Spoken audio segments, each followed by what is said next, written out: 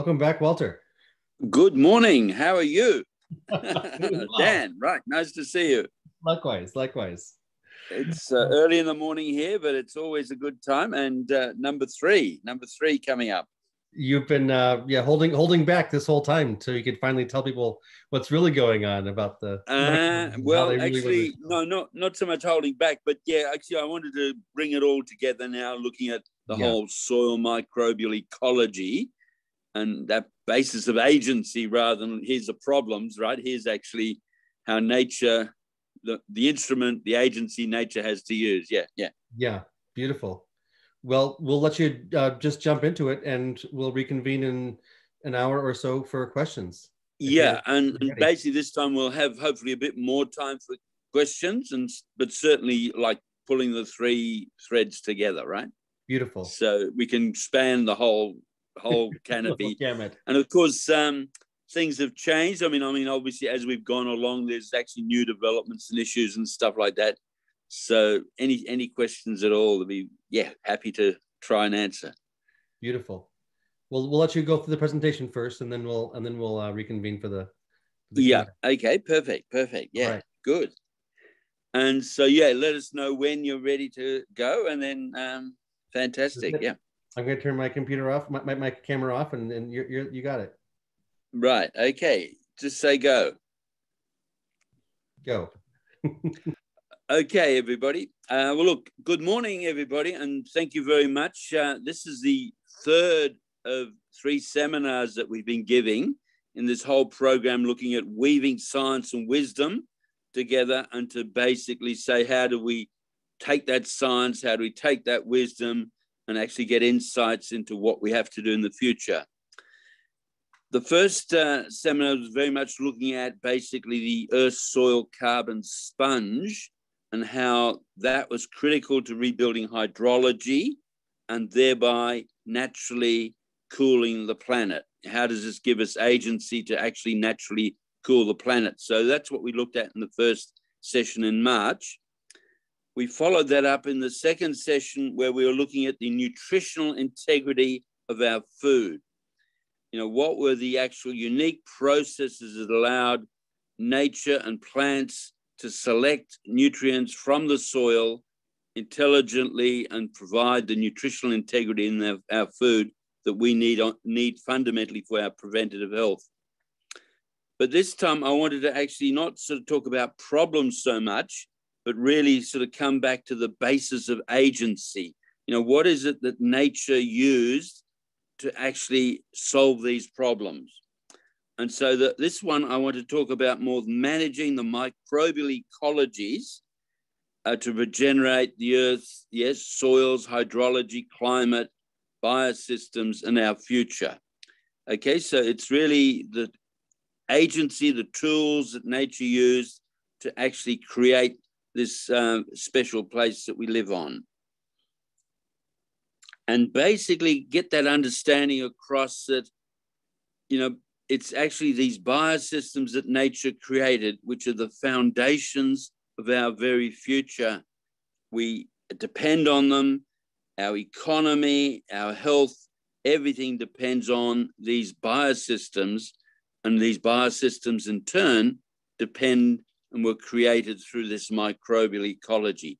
So it's really bringing those microbes right back into the picture, because we're now facing, as we all agree, some fundamental challenges. Basically, if it's climate, what's going to happen there, these climate extremes, the wildfires you're experiencing in California now, the floods in New York. So here, these climate extremes, they're going to intensify. And so what have we got? Not just looking at the events and the symptoms and the consequences, but going right back to, okay, how do we understand these systems and prevent them? Same, of course, in our food and nutrition. How do we actually get back to having healthy food? Because healthy food comes from healthy soils and is fundamental for keeping people healthy. We've also got the situation now of diseases. And of course, disease is a classic expression of microbial ecology. We've had this agent now, COVID, that has basically stepped out of its normal common cold situation, creating an enormous crisis economically, socially, health-wise around the planet. And again, what's the microbial ecology and what does it teach us? And again, here is this agent impacting us. So what can we do about it? It really starts right back at the beginning. And we've got to make this statement that the Earth is unique, but it's unique not because of its physics or chemistry or its place in the universe, but the Earth is unique because of life. And it really comes to the fundamental process of what is life, you see. And life is actually very, very simple. And I'm going to turn the screen around now to show you a picture. Can you see that? I'm going to go back a bit. Can you see this picture? Yes, we can. Right. And what it's sort of showing us is, in a sense, this is what, in a sense, is unique about life and how life evolved. Because about 3.8 billion years ago, basically, you know, in the oceans and round, we understand a hypothermal vent, a volcanic vent in the ocean. We had micro droplets of liquid, just micro droplets of seawater surrounded by an oil film. And that's how, in a sense, life started. But it was that oil film, that membrane or proto-membrane around the oil film that allowed that micro cell, that micro droplet, to, in a sense, absorb nutrients that it needed across the membrane and concentrate those nutrients. So as I've shown here, it was 20 parts per million. Inside, we might have 200 parts per million. So it was able to concentrate nutrients across this oil film proto-membrane. Just for 1 second, Walter, the camera is a little bit skewed to the left. If you move it to the right a little bit, we can see the, nope, other way. Other way. Yeah, keep going. Right, further. Okay, I think now we can see the whole slide. Yeah, okay, basically so the right side and the bottom are difficult to see. Okay, right. Okay, and it was able to concentrate these nutrients, but at the same time, it was also able to exclude toxic nutrients. Okay, toxic elements such as aluminium and what have you that might be in that soil solution outside or in that seawater outside, and it was able to concentrate it. And so this process of selective concentration and exclusion enabled the inside of this droplet to have completely different chemical composition and therefore different biochemistry compared to the liquid outside. And so that was the basis of biochemistry. But then something much more profound happened. Not only did we have a different nutritional concentration inside, but we created a completely different bioenergetics, because the electrical potential, it's a simple physics, of a system is governed by the charge difference between the inside and the outside, in this case, over the distance. And so we have, in a sense, this vast difference in charge properties, 200 to 20 outside, but it's over very, very small difference, just literally nanometers of membrane difference. And so you end up with a very, very high electrical potential across that membrane. And of course, that is the energetics that allowed that biochemistry and life to start. So really, life is as simple as a membrane-bound organism or membrane-bound drop of liquid with these different chemical properties, and because of that, it's different electrical potential. And in a sense, that was the first cell 3.8 billion years ago, the first living cell. And of course, it's that cell that has grown and divided since then, and it only had to have happened once. Now I'll swing back across to where I am. Can you see me now? Yes, we can see you now. Yeah, okay, good. Okay, so that only had to have happened once, and that then created in a sense, the first living cell.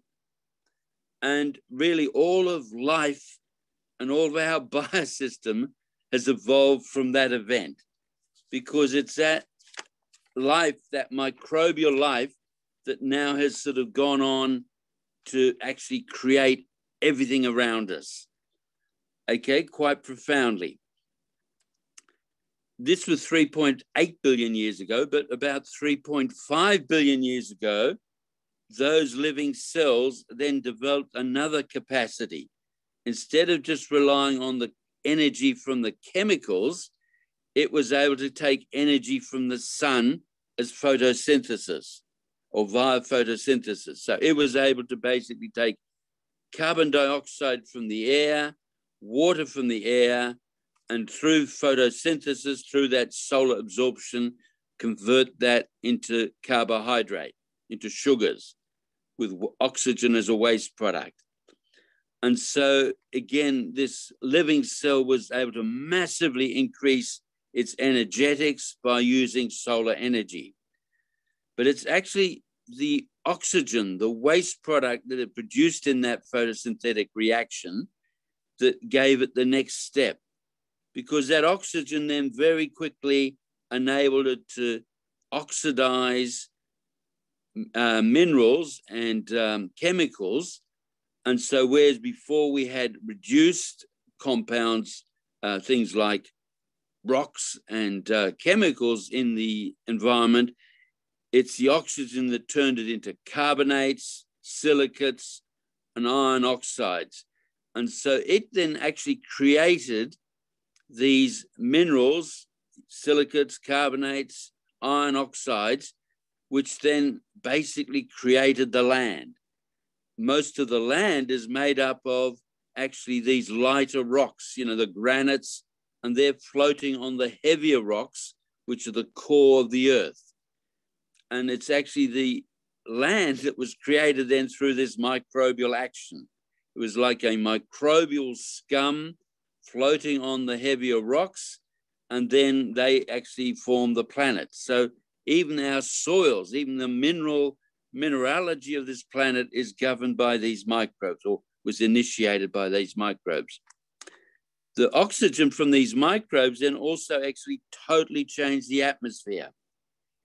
Whereas the atmosphere had initially been methane and ammonia, a toxic concentration in the atmosphere, it was the oxygen that turned that methane into CO2 and water.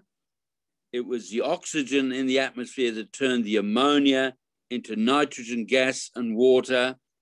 And so now we have an atmosphere which is basically 78% nitrogen, 21% oxygen, and then trace amounts of smaller gases, carbon dioxide at 400 parts per million, methane now at 700 parts per billion. So it's radically changed the composition of the oxygen, composition of the atmosphere, all through this oxidation process. And so basically life, this microbial life, was now fundamental in also creating the atmosphere we were in. As the oxygen level rose, then in a sense, life was able to evolve further, because rather than being very simple cells as we've described, prokaryotic cells, they were able to symbiotically fuse together to create ever more bigger and complex structures. And it's these eukaryotic cells that then make up most of our life today, the higher life today. And by about 1 billion years ago, these cells, these eukaryotic cells, were able to, because of the oxygen, were able to even get bigger still and create multicellular organisms. So we had the first multicellular organisms in the ocean because there was enough oxygen to go around. And then we had that explosion of life in the oceans from about 600 million years ago.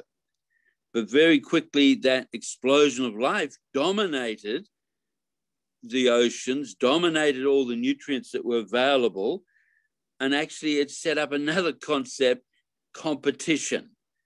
You see, because now these life forms were each competing with each other for oxygen and nutrients. And of course, they were then competitively very much starting to eat each other. And of course, once you were eating each other, then you had the evolution of sight, so they could see what they were doing. They were eating, they were hunting, they were defending each other, forming harder body structures to defend themselves with. And of course, we see that in the fossil record, the Cambrian fossils, the trilobites. Here are now all these initial animal life that was all basically living, surviving competitively. Okay, so the whole evolution of life was based from these microbial origins. And of course, we are just in that process. If we now go back 420 million years ago, there's this very competitive, harsh environment in the oceans, very much competitively eating each other, hunting for nutrients.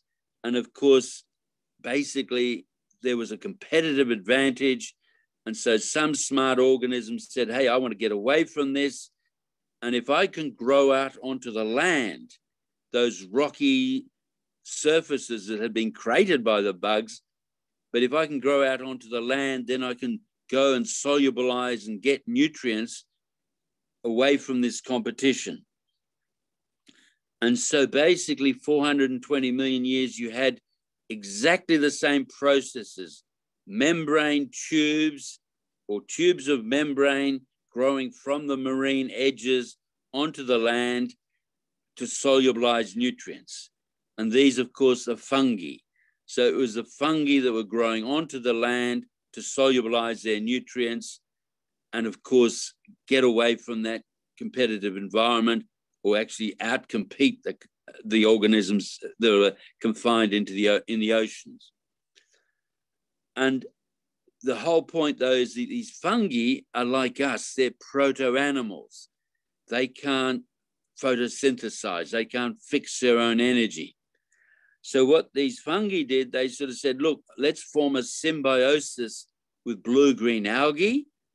And so if the algae and the fungi get together in a symbiotic relationship, then they can both grow onto the land, solubilize nutrients, but also fix carbon, fix sunlight to live independently on the land. And of course, that's exactly what happened.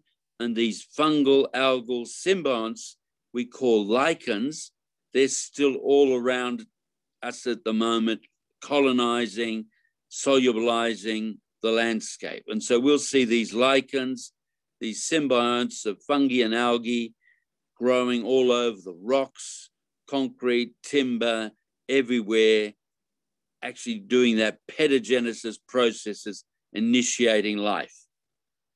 Because as these lichens basically solubilize that rock to get the nutrients, they would colonize it, move on after 8 days because they'd use those nutrients, but leave behind their cell walls.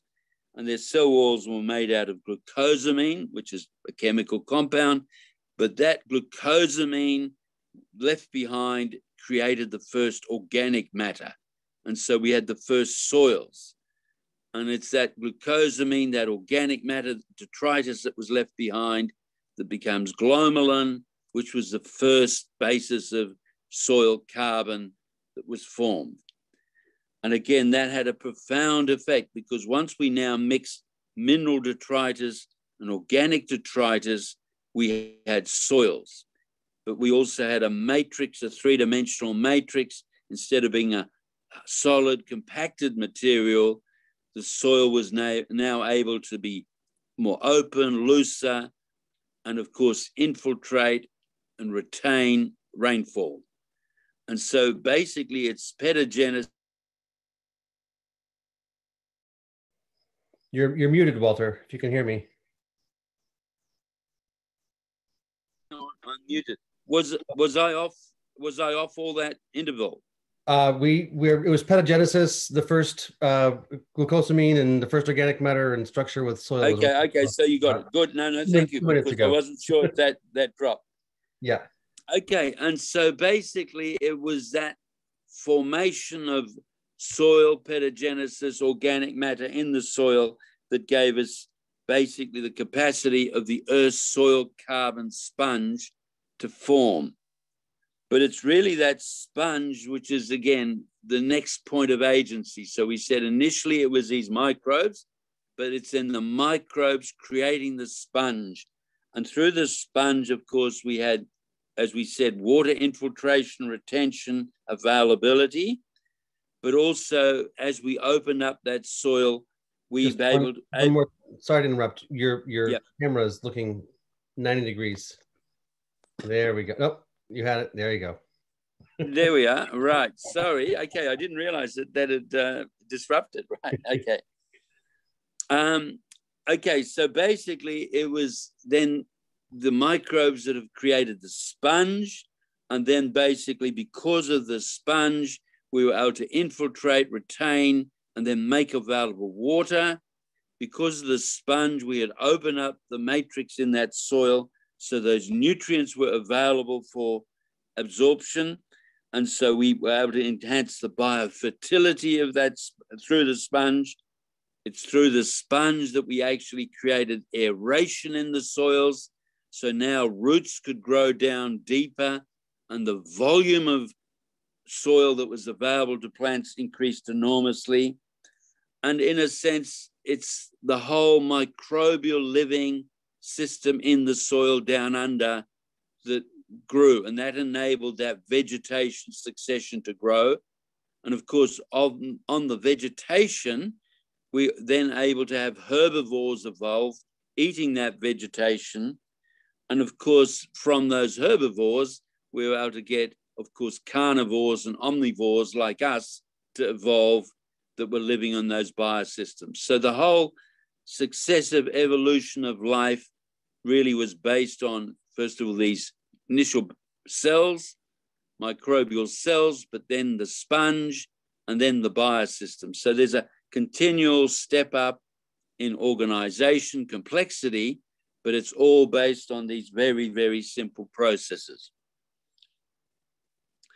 The creation of the sponge and the creation of the hydrology then actually had another profound effect, because it's basically that sponge that then allowed water to be available. And that water, of course, was transpired by the plants. And that water then actually created the world's terrestrial climate, or the Earth's climate, but through these terrestrial hydrological processes. And it's actually this hydrology on the planet that governs 95% of its heat dynamics and its climate, and it's all very much driven by the Earth's terrestrial hydrological processes, very much driven by these plants.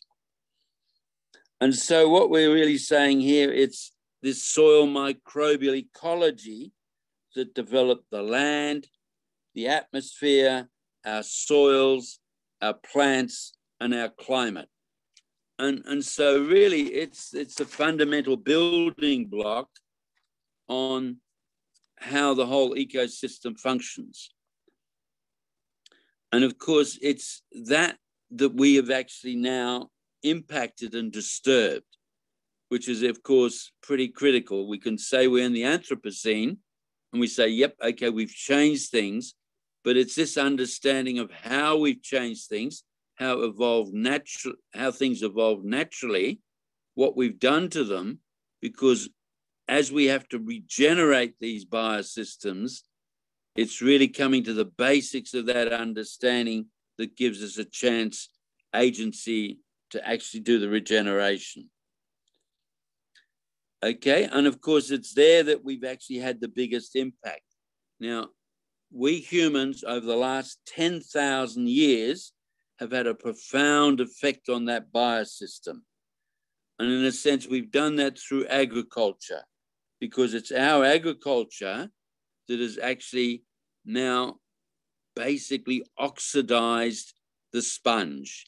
You know, we, just as the microbial ecology rebuilt the sponge or built the sponge to build the biosystems, it's in our agriculture over the last 10,000 years that we've basically changed these processes, made them much, much more oxidative.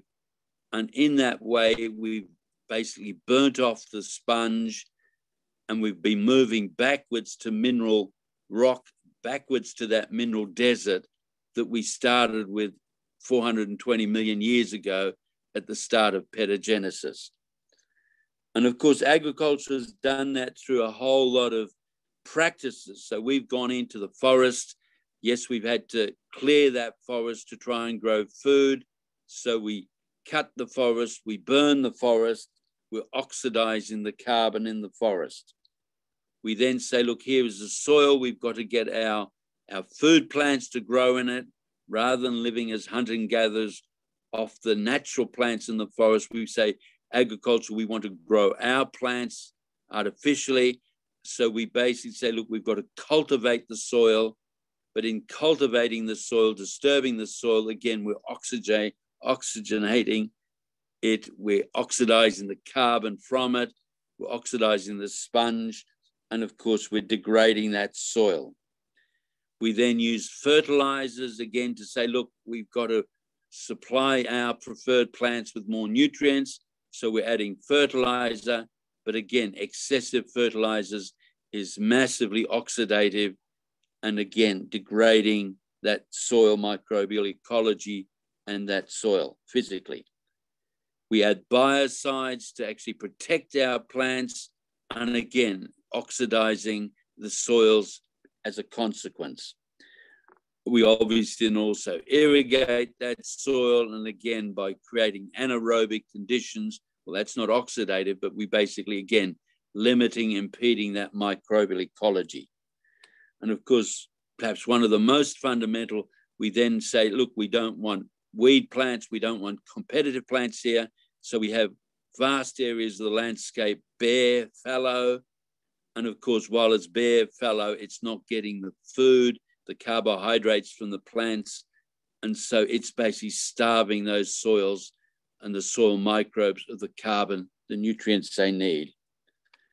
And so we've had basically this oxidative process through agriculture, and it's basically taking 5 to 10 tons of carbon per hectare per annum out of these soils, of course, putting it into the atmosphere, which is a CO2 symptom that we see. Charles Keeling showed us, here's a CO2 growing abnormally from about 1750 AD, and it's that extra CO2 in the air from our degradation of our landscape, 200 years from before our exponential use of fossil fuels, that has actually increased that CO2 level in the atmosphere. So it's actually our degradation of our soils, our biosystems, that has actually caused that CO2 increase in the initial times. Certainly now we're actually adding lots more. We'll come back to that later. But okay, so this oxidation through agriculture of our landscape has had a profound effect. There's 14 billion hectares of land on this planet. 8 billion hectares was initially primary forest. 6 billion hectares was grasslands and rangelands. And we've turned that land surface fundamentally around, where now we have 3.5 billion hectares of forest. We still have about 4 billion hectares of grasslands. We've got 1.5 billion hectares of cropping lands that we continually crop and cultivate.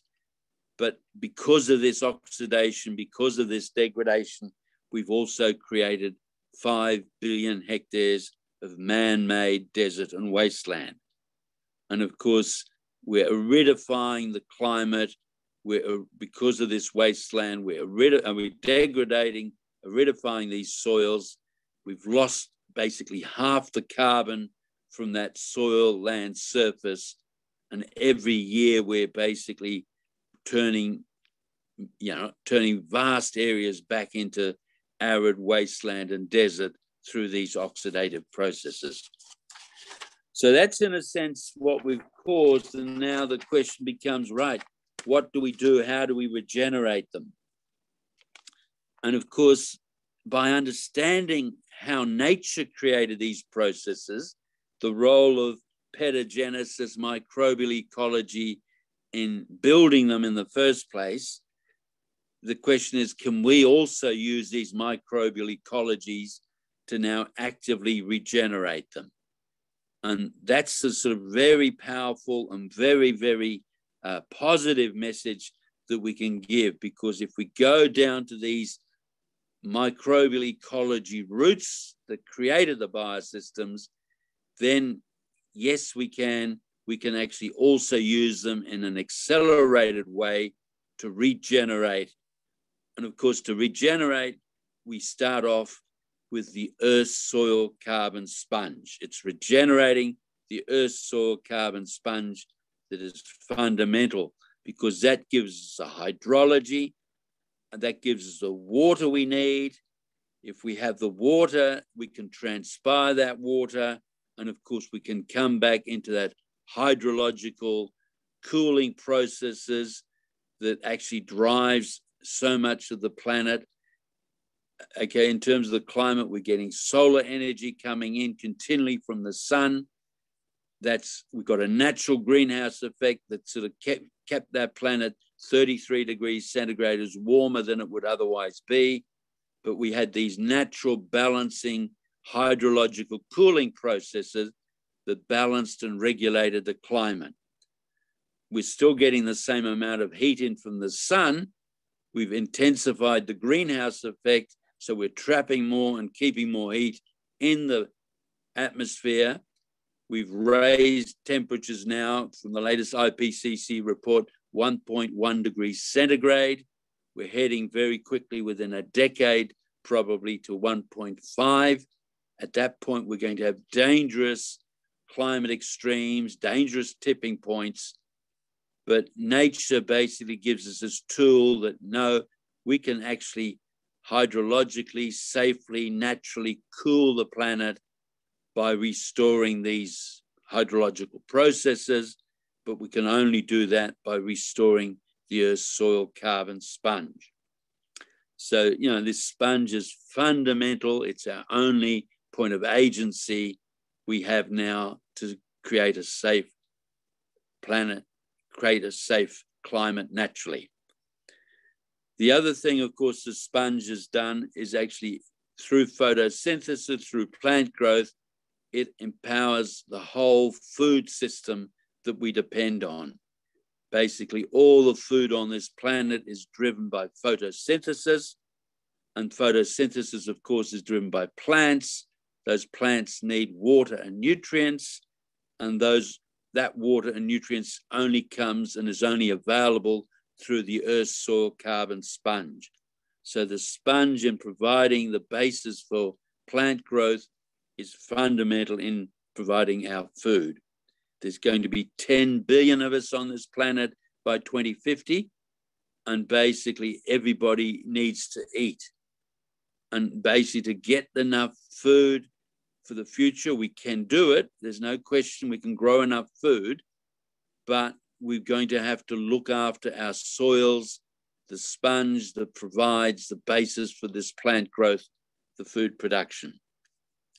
As we talked in the second talk, though, it's also not just growing the food, it's ensuring that that food has a nutritional integrity, which goes right back to this first diagram that I showed you here, that basically it has the right concentrations of essential nutrients, it doesn't have the toxic nutrients, and that's all a matter of actually the microbial uptake of those nutrients from the soil across membranes into the plants. And of course, it all depends again on the sponge. So our whole future, in a sense, is governed by this sponge, by this microbial ecology. It goes right into everything we depend on. For example, our social stability is totally dependent on have we got enough food from these biosystems to survive. The Arab Spring showed us there were 7 missed meals between social stability and chaos. Okay, and we're seeing that again, whether it's Afghanistan or wherever. We're hitting food crises regionally, and it all depends on can we grow enough food from these soils through these plants to feed ourselves. So the sponge is fundamentally essential. Obviously, we're going to have to now very much go back into saying, look, here's a finite planet. How do we regenerate our biosystems? Because it's the bioresources, the water, the timber, the resources from those biosystems, again, that we need to sustain these 10 billion people that we're going to have on the planet. So it's how do we regenerate these biosystems, the biodiversity, their ecological services, their ecological health. So basically everything comes back down to, the sponge and then these microbial processes that enable it and enable us to regenerate it. So this is very, very critically important. So we've got all these resources in nature. The only thing that we haven't got and that we're running out of is time. In a sense, nature took 420 million years. Well, that was evolution, so it had a bit longer to do it. But we really have to ask the question, right, we've got to regenerate. So what's limiting that? And it's really time, because we've got perhaps a decade, 10 years to turn these processes around on this planet. And if we don't do that, we're really now getting signals that things are getting very dangerous. You know, we've got dangerous hydrological climate extremes. We talked about your wildfires in California, your floods in New York. You know, things are happening, things are getting more extremes, more unpredictable. And that's really critical because, you know, while we might be able to say, hang on, I can avoid that, plants can't avoid that. Plants to grow, our food to grow, needs a reliable season. And if it doesn't have that season, even if there's enough water in total, if it's not there at the right time, then that plant can't grow, can't produce the seed crops or the food crops that we're relying on, and we go short of food. So the climate is dangerous extremes, this unseasonality, this variation is disastrous. We've also got now through COVID enormous challenges to say, look, here is nature, here's microbial ecology gone bad, uncontrolled. I mean, COVID is just a common cold virus. All our common cold viruses are COVID viruses. Now we have a common cold virus, COVID-19, which has stepped right outside of its normal control systems and, of course, is wreaking havoc. So what do we have to understand about its ecology so we can, again, come to balance and live with it, rather than saying, can we develop vaccine after vaccine after vaccine to try and neutralize and protect us from each strain of the virus as it develops?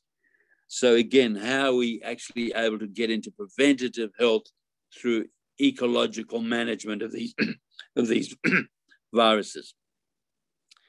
Another thing that's happening now, this is really serious, is actually, and we're seeing that with COVID, it's basically the collapse or the stress on our global supply chains. So we've built up very, very dependent global economy on these globalized supply chains, you know, moving resources and foods all over the planet. But of course, with crises, with climate extremes, with COVID, that's threatened. But now we're all dependent on these supply chains. And so that whole question of globalized supply chains needs to be reevaluated. Do we need to go much more into relocalization, that we have much more autonomy, much more ability to create and supply our essentials locally or at least regionally, so we aren't as dependent, we're not as vulnerable, because as these extremes, climate, viruses, social stress happen, if we're dependent on these globalized supply chains, we are vulnerable. So these are the crises that we've got. And of course, the question is, yes, we can avoid them, we can minimize them, but we've got to rebuild, regenerate healthy biosystems, healthy soils, healthy sponges, healthy hydrology to do that. And really, it's now up to us, you see, at the grassroots, community, individual level. We've been talking about this now for 50 years. I started as a scientist basically in the early 70s or late 60s. And we had, I remember the actual Stockholm Earth Summit in 1972. And all these issues were raised then, right? With all those ecological limits, warnings, and stress points. We're all aware of them for the last 50 years, but we haven't done anything about it. We just talk, kick the can down the road to the point now that we've got perhaps a decade to fix it. And the only way we can fix it now is just direct grassroots actions by communities, individuals everywhere to basically safely cool the planet hydrologically, to rebuild healthy food systems, and basically to rebuild social equity, social empowerment, social autonomy to give us the safe future that we need. And all of that is really based on, again, the sponge, rebuilding the Earth soil carbon sponge, using this microbial ecology that nature used to create it, and saying, yes, we can do this as well. Saying that, yes, we are responsible, but also by looking at the sponge, looking at this microbial ecology, we become response-able. So critically important, and that's so important. Okay, so if it's up to us, if it's down to our grassroots sort of active levels, how do we do this? And of course, it's very, very simple. So it's really just going back to petagenesis and saying, in our agriculture, can we regenerate that? Can we accelerate that? And it's as simple as ABC in a way, right? Because all we have to do is we have to maximize the growth of plants, maximize agriculture. It's what we do so well already, right? We just got to maximize the growth and the amount of photosynthesis, the drawdown of carbon dioxide, sunshine and water, and conversion into carbohydrates, sugars with oxygen as a byproduct. So it's maximizing photosynthesis, growing more green for everywhere we can, for as long as we can, longevity of green growth. So that's the key thing, but it's not enough just to fix carbon from the air, because what happens, as we saw in petagenesis and the evolution of the planet, it's what happens to that molecule, every gram of carbon that we fix. And right throughout this planet life, there's only two things that has been able to happen to every molecule fixed by photosynthesis. It can either oxidize back to CO2, or it can be turned through microbes into stable soil carbon. So it's either oxidize or sequester. And so what we've got to do is we've got to minimize that oxidation and reverse that oxidation that we talked about earlier that's happening in our agriculture, all the burning, cultivation, fertilization, biocides, irrigation, bare fallows, all those processes that are burning off that carbon that we fix in photosynthesis, and instead rebuild the microbial ecology so that carbon is actually turned into stable soil carbon, is turned into the sponge. Okay, plants naturally, what we see above the ground is 40% of their biomass, but 60% of the sugars are actually used to grow roots and are exuded from those roots as root exudates. So 60% of the sugars are already going down under into the soil. And so it's actually managing those soil microbes, the fungi that convert those roots into the humates, the symbiotic fungi in the soil that take all those root exudates and basically use them to build these mycorrhizal networks that give us the glomalin. And it's the humates and the glomalin, which is the actual basis of stable soil carbon. It's the basis of the sponge. It's the basis of then hydrology and, of course, that ever more productive soil. Innovative farmers all over the planet are able to use this ABC process, and they're fixing up to 10 tons of carbon per hectare per annum sustainably, continually through these ecological soil carbon farming, land regeneration processes. And that's, again, enormously powerful because that 10 tons of carbon is rebuilding the sponge. What's actually more strategically important is the dividends that these farmers are getting, because every gram of carbon they're putting into the soil is giving their soils up to 8 grams of extra water in the extra water infiltration retention capacity of the improved soils that they've created. So you're getting this positive feedback multiplier effect, 1 gram of carbon, 8 grams of water. Every gram of carbon they're putting into their soil, they're massively building the availability of nutrients, the availability of microbes to access nutrients, to enable the fixation, solubilization, access, uptake, and cycling of nutrients. And it's those microbial processes that, of course, govern the biofertility of soils. So every gram of carbon is massively stimulating the biofertility of those soils, their productivity. Every gram of carbon we put into the soil enhances its structure, its physical structure, its aeration, and of course that enormously helps the capacity for roots to proliferate and grow to depth.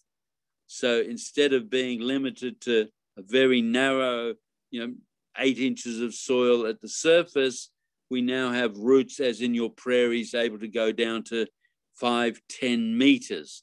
So the quantity of soil resources that we have for vegetative growth increases exponentially. So here we are, we've got more water, we've got more nutrients, we've got more soil volumes. And so invariably we end up with massively increased productivity.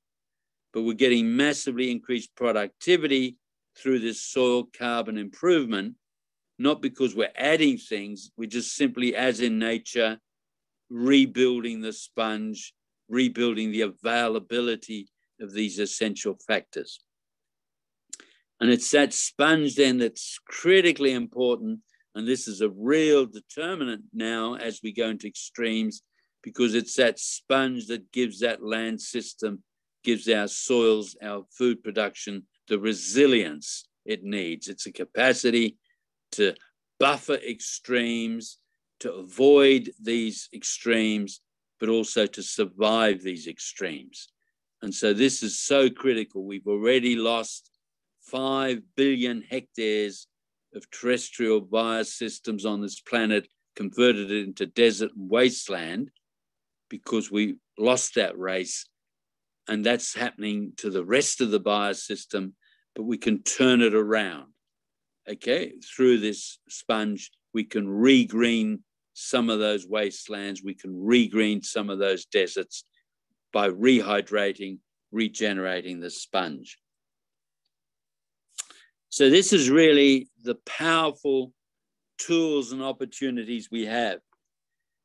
as I said, an individual farmer in America, the Gabe Browns, the organic farmers, Australia, Europe, everywhere, they're doing 10 tons of carbon per hectare per annum.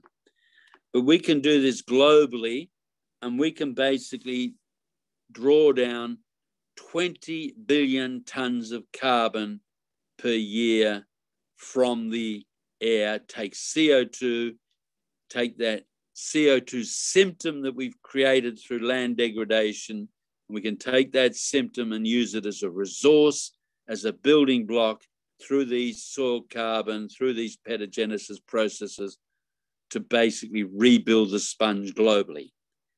20 billion tons of carbon, of course, is twice our fossil fuel energy emissions, and it would get us into negative net emissions globally. It would give us 10 billion tons per annum negative net emissions. So an enormously powerful thing. But the issue isn't just carbon accounting. It isn't just the balance sheet of here's our carbon. The bottom line is it's putting that 20 billion tons of carbon a year back into rebuilding our soils, into our hydrology, into our cooling, into our biosystems, which is where our future is. Okay, so we have these powerful natural tools.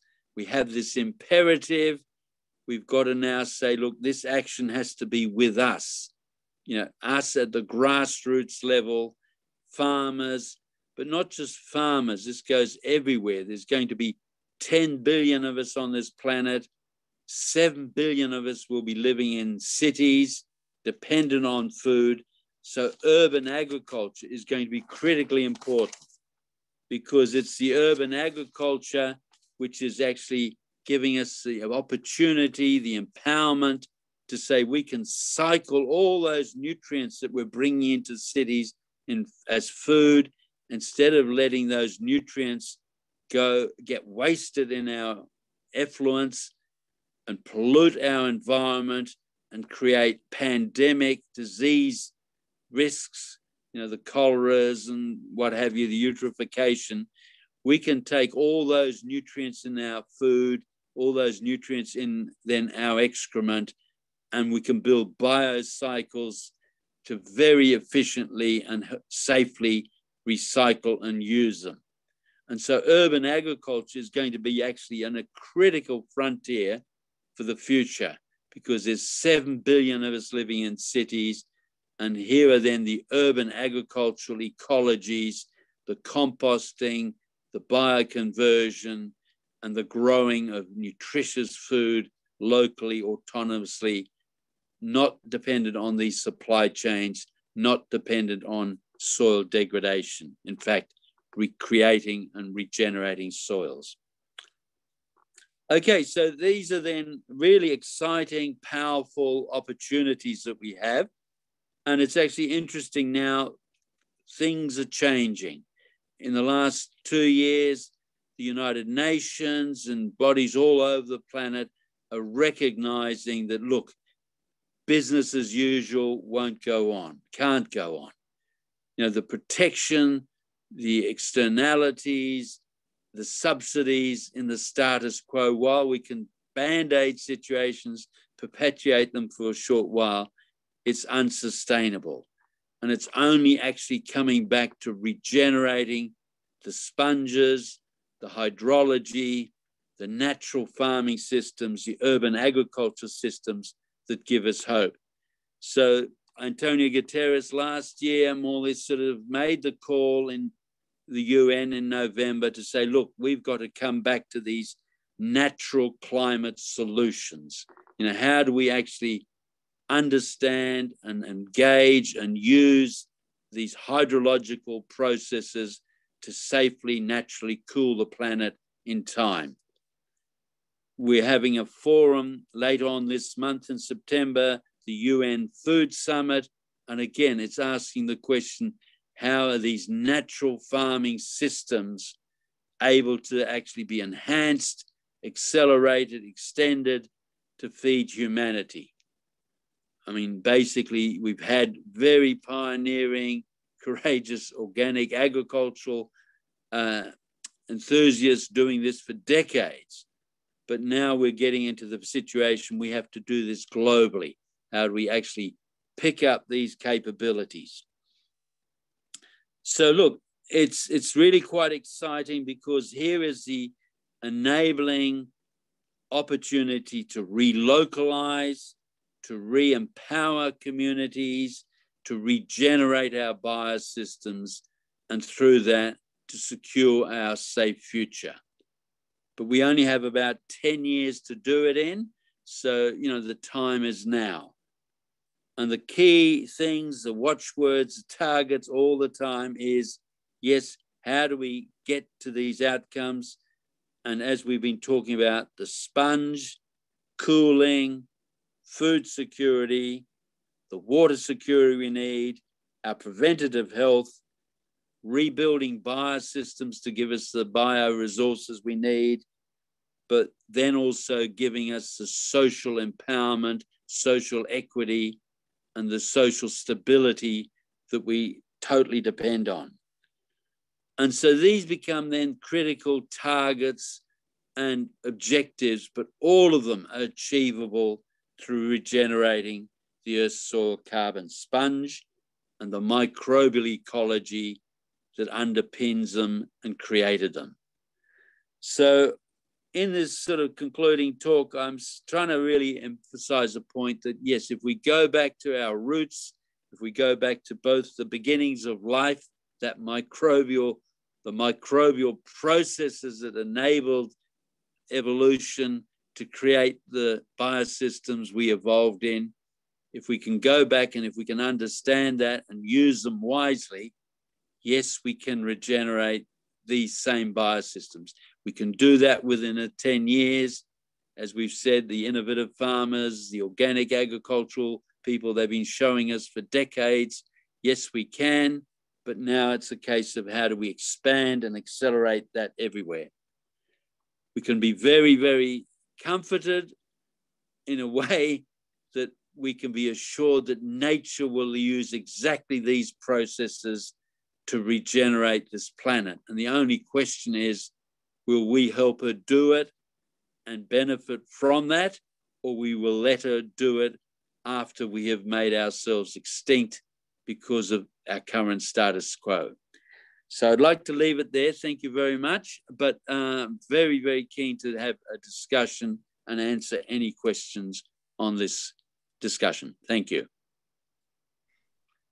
Thank you, Walter, for bringing forth how all these things are connected and what the opportunities are. I think that's one of the things I'm so glad we're able to have you on to speak about, is just how it is entirely plausible for these things to be turned around in short order.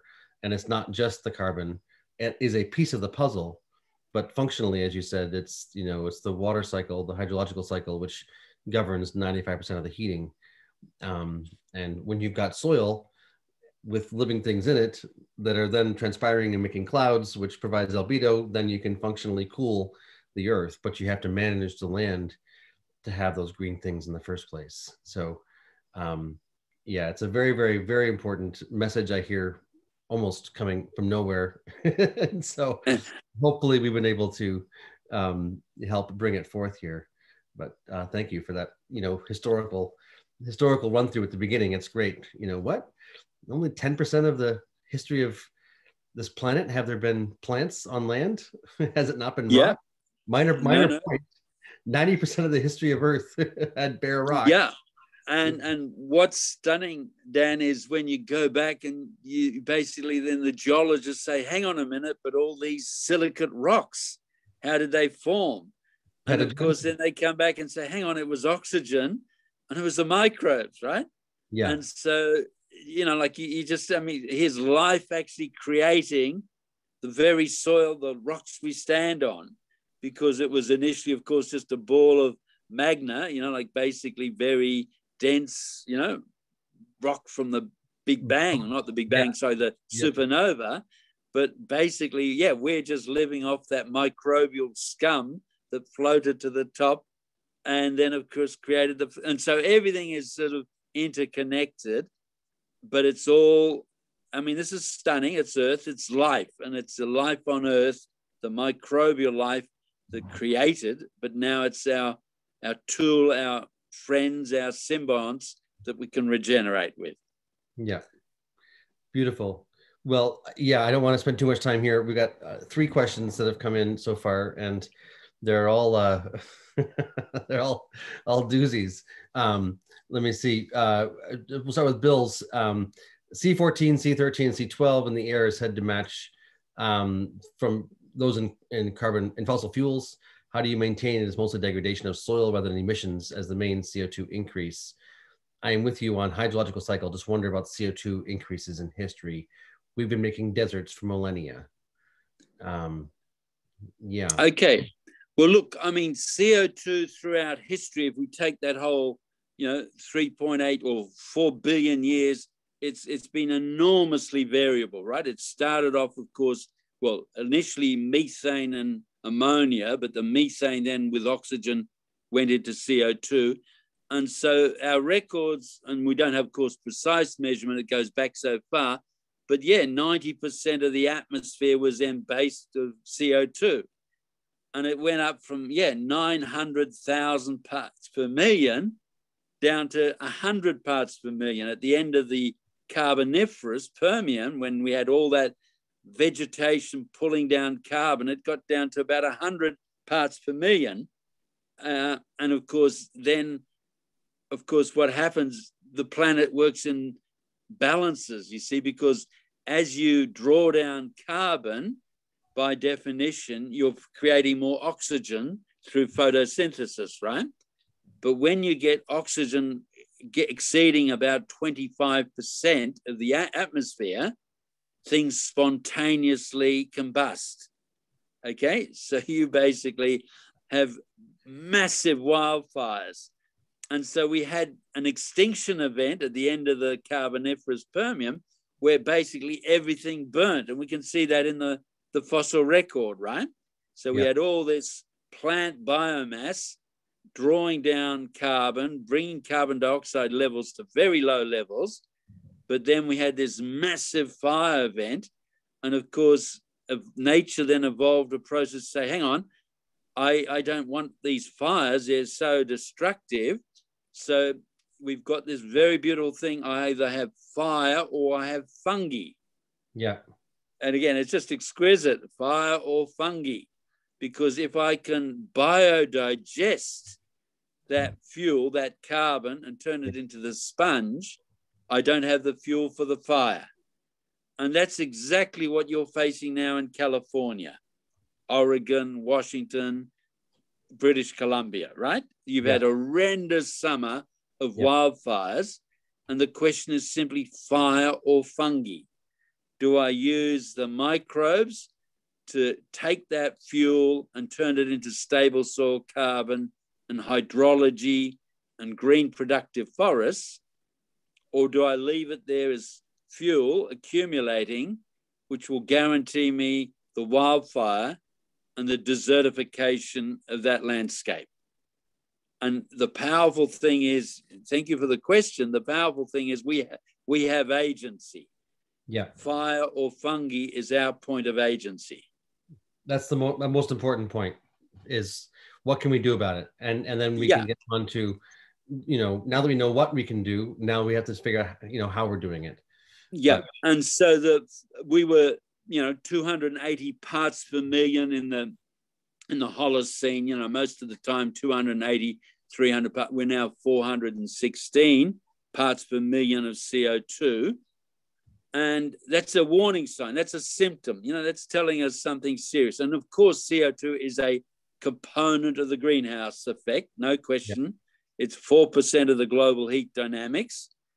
But the point is, if we see it as a symptom, as a resource, as an imbalance and a building block, and then we say, yes, we can manage this. We just simply have to increase green.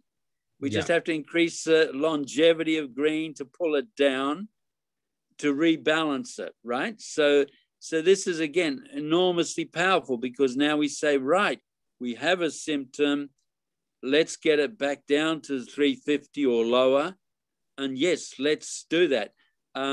Again, I've got lots of physics and science and stuff. But look, every year, and this is Charles Keeling. You see, we saw this Charles Keeling graph, CO2 going up. But hang on, I might have it here and we can show you on one of these. But every year, CO2 basically, here we go. It's cycling. Now, I'll turn this around again. Now, tell me, can you see that? Yep, we got it. Right. So basically, this down and to the right would be better, but yeah. Right. Okay. Are you right now? Yeah, close enough. Good. And so basically, yes, CO2 was going up. But what Charles Keeling said, yes, it was going up. And this is the powerful thing about it. I mean, we all saw it. We all recognize it. But every year we've got emissions going up, especially in our winter, right, when we're emitting more. And then every year we draw down as basically terrestrial biosystems, draw it down through photosynthesis. So we had this sawtooth going up. Yeah. Now, if you put numbers to that, every year we have 130 billion tons of carbon being emitted. And every year we have 120 billion tons of carbon being drawn down by our residual, the remnant biosystems we've got, right? Yeah. And so there's a 10 billion tons a year annual deficit. And of course, of the emissions, 8 billion tons a year are from our fossil fuel use. Okay, and so there's from fire and from transpiration of microbes, right? Yeah, so what we're saying this is a really important point. There's 130 billion tons of carbon going into the atmosphere every year, and 8 of them come from burning fossil fuel. So that's really, 8. We got to just stop on that for a second. Yep.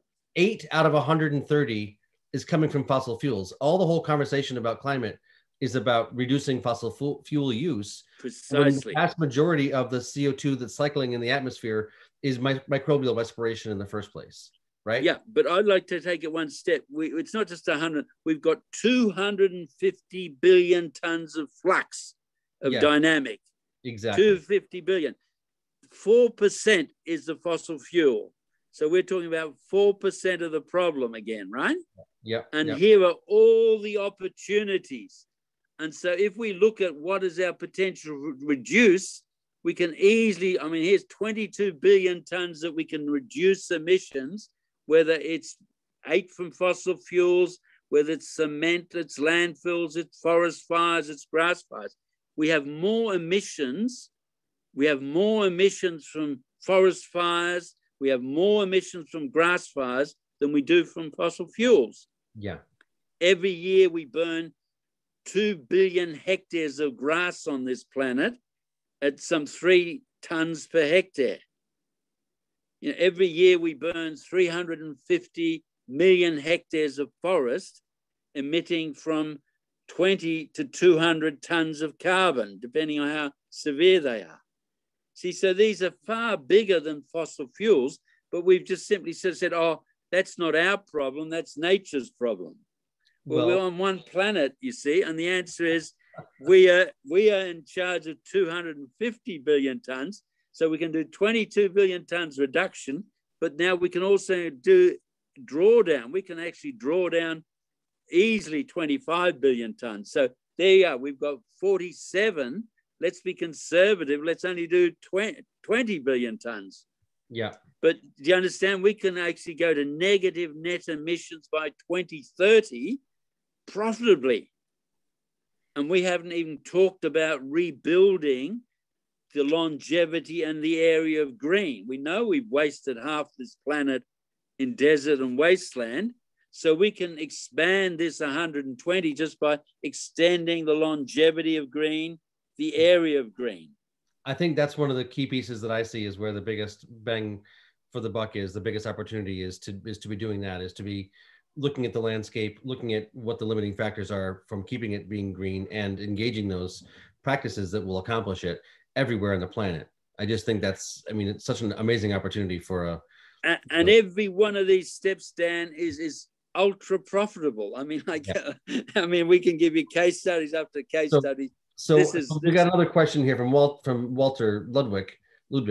He says, if this makes so much sense, and in parentheses, as it does to those of us doing it on the ground, what must be done to make the case? Building a soil carbon sponge is the best way to sequester atmospheric CO2, repair water cycles, improve plant and human health, etc. Why is this not a slam dunk case to make at COP26? Right. Okay. So we can see your face again. But. Okay. Yeah. Let's turn it around. Yeah. Okay. Well, look, Walter, this is important, but I mean, it's getting very. Oh, that's obviously political. Charles Keeling gave us this data in 1958. By 1970, it was absolutely confirmed scientifically, etc. So we've had 50 years. And the reason is, why have we just sat there, talk, model scenarios, kick the can down the road? As you said, why aren't we there at COP26? This is a 26 COP, 26 COPs, okay? We were in Paris in 2015, COP21. We came to an agreement, yes, negative net. We've got to get to zero net, then negative net. And the answer is we have done nothing. For the last 5 years, we've just talked and we've completely watered down any concept of standards. So the sad situation is politics can't solve this, because politics, we get the best politicians money can buy, and that money is all talking about short-term protection of the status quo. They can't afford to change the status quo because they've all got vested interest in the status quo. They buy the politicians, and depending on whatever the party is, it's all about money and votes, and of course, I never heard it quite that way. We've got the best politicians money can buy. That's a great way of saying it. Okay. And but I mean, it's not a solution. You're saying it's an activist. We have to engage. We have to take responsibility for doing this on the ground in our communities systematically. Totally. Is that what you're saying? Totally. I think that's that. It's not. Don't bother with Congress. Don't bother with bills. Don't bother with legislation. Look, going to a brick wall and pleading to the brick wall to do something, you can come back next year and do it again, but it's not going to change it. It's a brick wall. It's got its vested interest. And it's only now, when we're right at the edge, things are collapsing. What's happening now is the larger corporates, instead of saying I can buy a politician to protect and subsidize and externalize the status quo, how do these corporates say in their own mind, hang on a minute, my future's at stake, how do I invest in this change?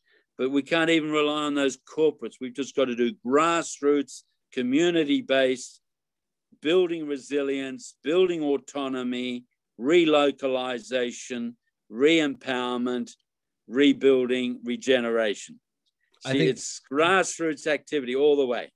Everybody takes responsibility for what they can do, but I don't think, I mean, I'll just say, as somebody, who's been deeply skeptical about corporates, et cetera, the conversations I'm having with people right now, it sure looks like a lot of those corporates are stepping in significant measure with serious desires to be negative, carbon negative, et cetera, bringing millions of acres of land from their supply chain to the table. So, I mean, I think, we can say that, well, the fires and the floods and everything else, I mean, yesterday it was New York got flooded out. We had various, countries in Europe and China and getting flooded in, whatever, 1,000-year floods. All the fires, not just the west of the US, but Siberia and Canada. And, there's a whole bunch of places around the planet that are burning, Turkey and Greece. Yep. Totally. So, one could argue, as it becomes more intense, the the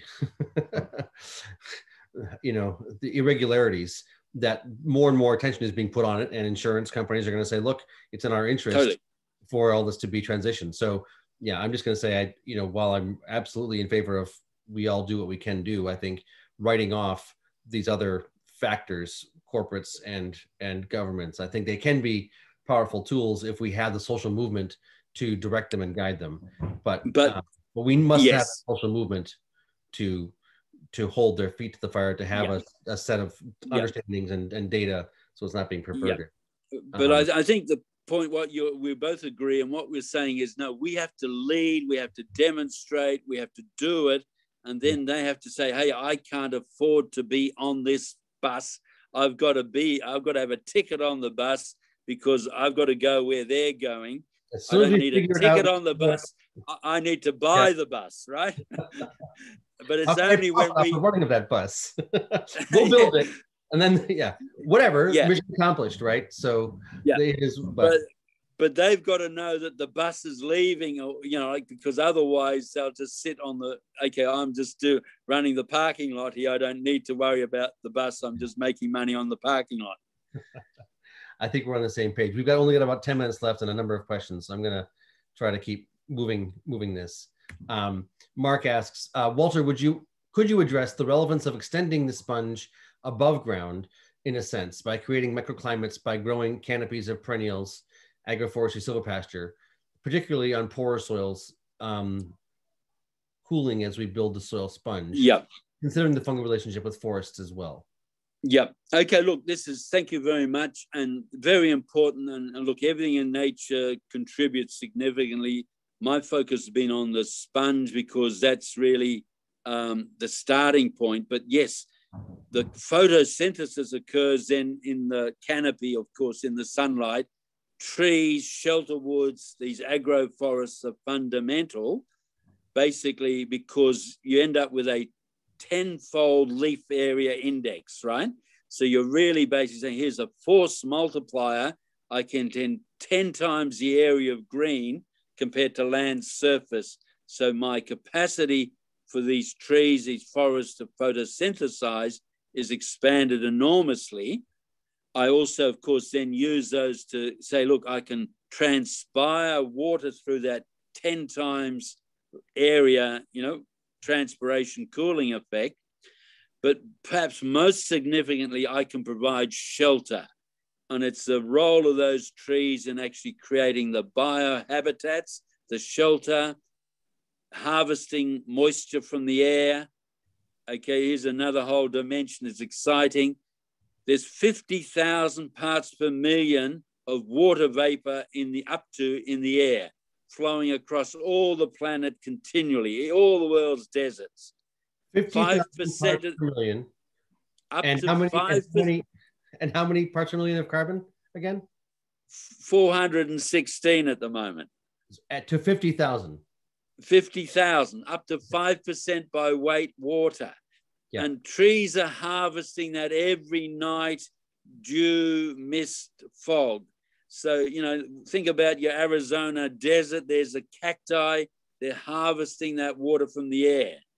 Salt bushes, like these trees, these canopies are actually living, harvesting 1 to 2 millimeters per square millimeter of water from that air as condensing surfaces.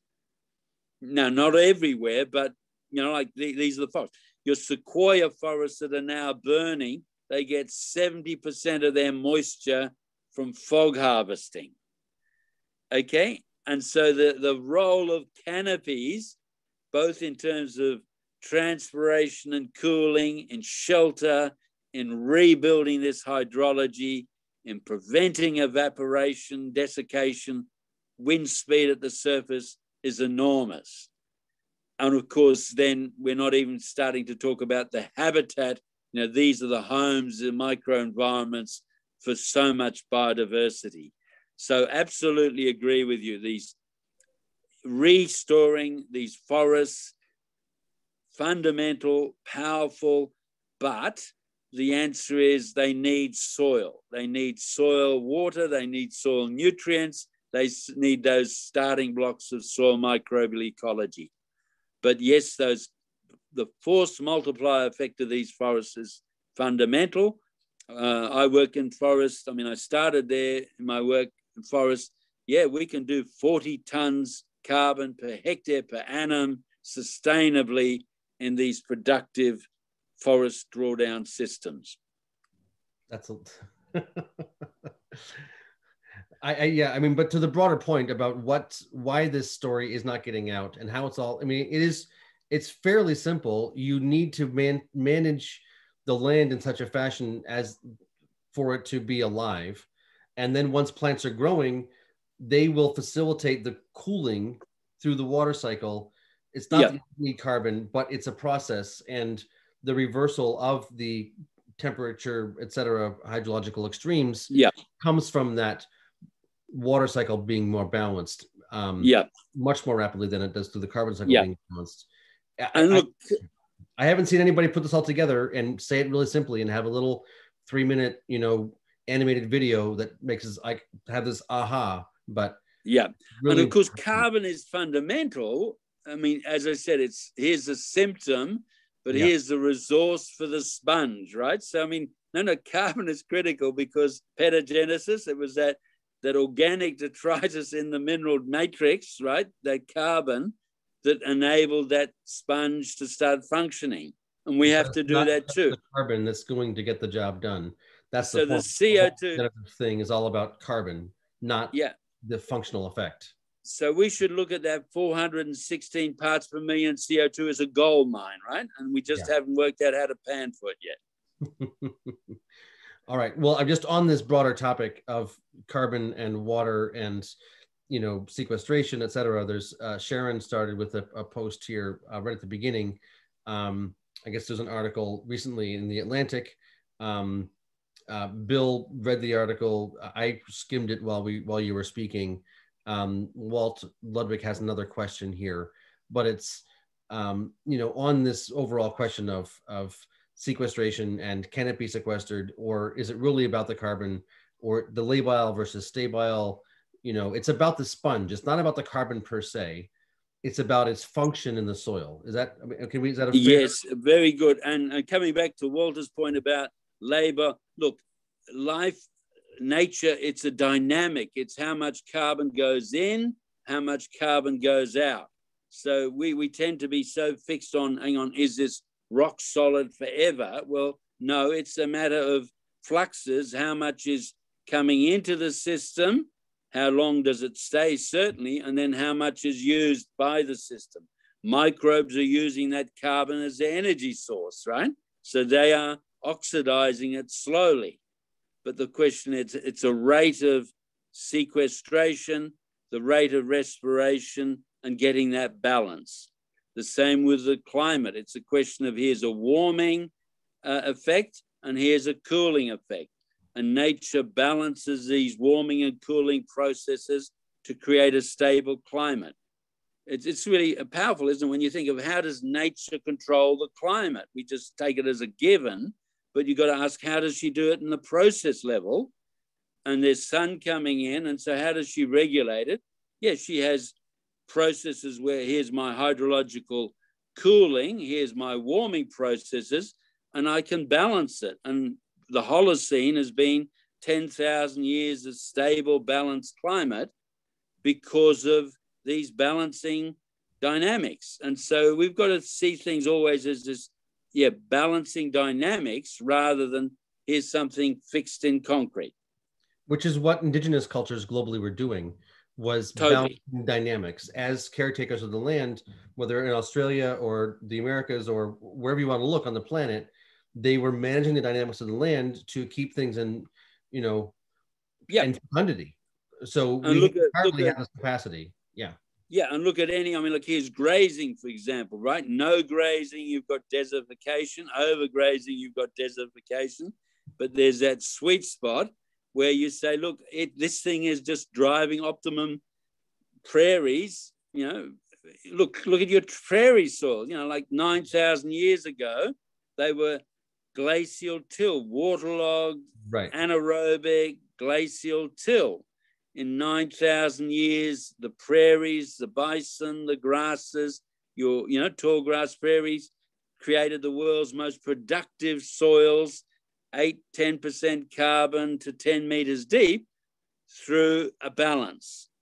Herbivore, grass, sunshine, herbivores, microbes. 10% carbon, 30 feet deep. 30-foot deep soils at 10%. Is it 10% organic matter? Well, it varies. Yes, of course. And at the surface, it's more than down below. But the point is that you've had 10-meter deep rooting systems with, up to 10% carbon, right? And it's just, and that all in the space of 9,000 years. You can go better than that. You take our friends, the Dutch, you see, and they'll take stinky, saline, toxic slime from the bottom of the Rhine River, you know, all the waste from Europe and Germany and Switzerland. They'll take that stinky slime, and within 10 years of accelerated petagenesis, organic thing, they're growing tulips, and now they're Europe's largest agricultural exporter. They're the world's second highest value in agricultural exports because they're, you know, right up there using that substrate through petagenesis to be productive. Yeah. Within 10 years. Yeah. The opportunities are everywhere. It's just a question of being far enough down the rabbit holes to be able to understand them. And then more, you know, once you get to that point, then how do you have the levers to affect that kind of systemic engagement, I think is really the crux of it. You know, what is the process by which people can engage in this kind of action? You know, if you've got a quarter-acre house lot, you may be able to do something if it's presumably not bare ground. So, you know, what are the deeper strategies for engagement? You know, I'm not sure there's a great answer. Well, look, I mean, yeah, and this is where the urban agriculture comes in. But what I'm saying is, as we agreed, it's stimulating and demonstrating. These are the buses off the, you know, they're leaving.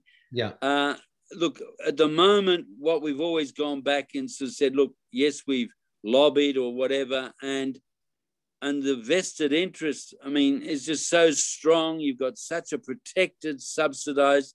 I mean, you're in the US, you've got a farm bill that's $1 trillion thereabouts a year, protecting the and subsidizing the status quo.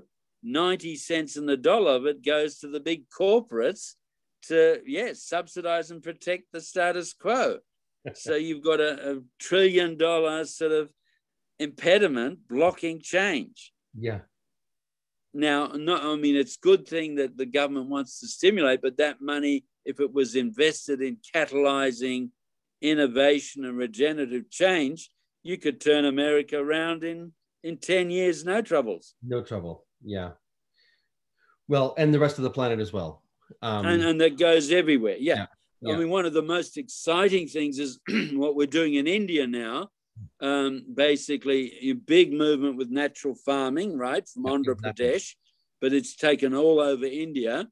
But now the prospects of saying, look, here we've got 5 billion hectares of wasted desert and wasteland. Can we take 1 billion hectares of that wasteland, and with some of these very ecologically effective regreening strategies, can we actually regreen 1 billion hectares of arid wasteland and turn it back into into basically a rangeland, green rangeland with cooling processes, but also providing grazing and food production capacity. And so that prospect is there. And of course, it's extremely exciting, but also profitable and beneficial. I think people who don't know about ZBNF or whatever the acronyms are. Zero budget natural farming, or natural farming. Yeah. I mean, look it up. It's a very inspiring story, and Walter and Didi have been very active. Yeah, and the inspiring thing about it, Dan, is the thing is literally there's 800,000 poor women farmers that are driving this thing. Yeah. So this is all on 1 acre little plots.